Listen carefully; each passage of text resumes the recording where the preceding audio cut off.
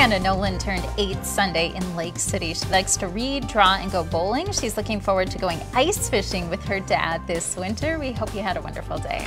Dylan Freeman turned 10 yesterday. Dylan is from Harmony, and he loves to go fishing with his dad, ride his motorcycle, and a four-wheeler. Hope you have an amazing day. And one more December 1st birthday this morning, Hannah Johnson in Wabasha. She loves volleyball, softball, and trap shooting, turned 14, and we hope your birthday was great. And just a reminder, one lucky person from this week's Birthday Spotlight wins a $50 gift card to Victoria as we announce the winner on Friday. If you want to learn more about our Birthday Spotlight, just go to our website, kttc.com/birthdays.